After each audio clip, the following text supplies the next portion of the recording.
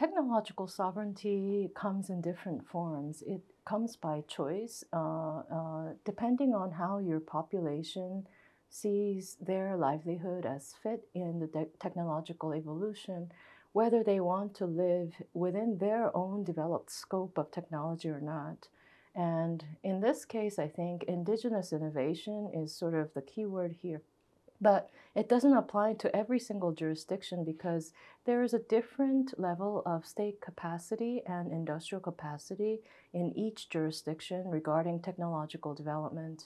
And for my own country, so South Korea, where I come from, there is a plethora of industry just built around the sectors of semiconductors, cables, so networks, telecom networks, and electronics, basically. So because AI, the full AI stack involves these types of industries, they are in it for the boom and they are in it for the risk also. And to regulate that risk, a jurisdiction can try to establish norms or legislations in order to combat sort of the risks that may arise from it.